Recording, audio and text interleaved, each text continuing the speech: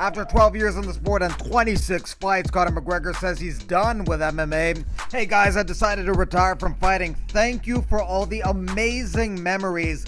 What a ride it's been. Here's a picture of myself and my mother in Las Vegas. Host one of my world title wins. Pick the home of your dreams, Mags. I love you. Whatever you desire, it's yours. Conor's last fight was a 40-second TKO win over Cowboy Cerrone in January, a fight where he reportedly made $30 million.